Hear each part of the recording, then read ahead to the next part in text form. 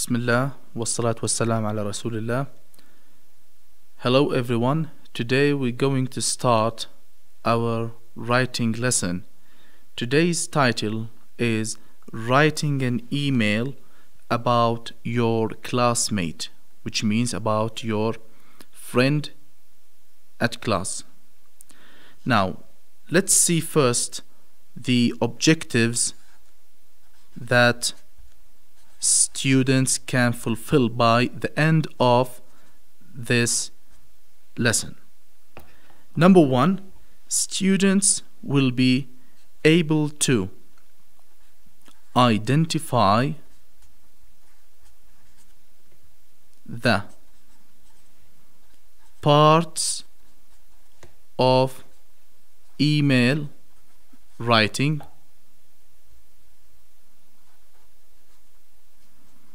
Second, students will be able to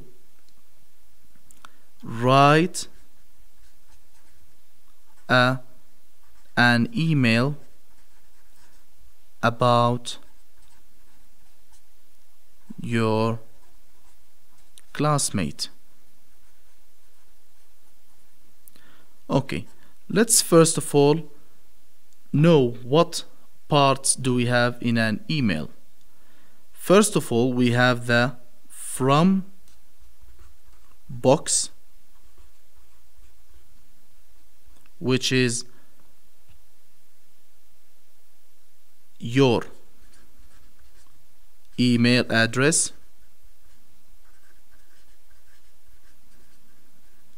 and we have to box, which includes the email address of the receiver of the email. This means the people or the person you are sending the email to. And we have subject, and we have subject box. This includes a name describing what the message is about. What the message is about. Now let's start writing an actual email to someone about our classmate, and we are going to apply the actual and practical steps towards writing an email. Now let's start. After writing it is from whom, from me for example, Adil at whatever.com, this is my email, and to Sami at whatever.com, and the subject is my classmate, because this describes what I am writing about. Now we start usually with a greeting. We start with a greeting. We greet Sami. So we say, hi Sami. And we use hi because we are writing an informal email. And because there is an intimacy between me and Sami. Okay? Hello Sami. Then we start at we skip one line usually and start from here.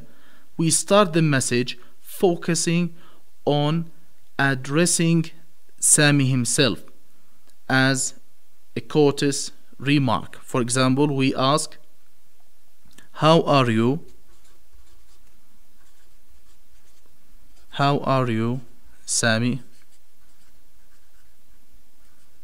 Okay. Where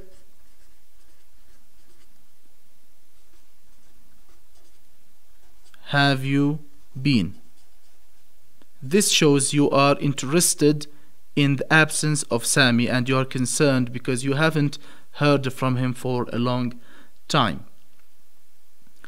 Now we start talking about your classmate. You say, in my class I have a friend from Kuwait. His name is Salim. He is 15 years old. He likes English.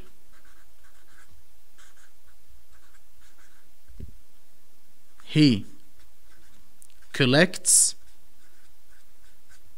stamps.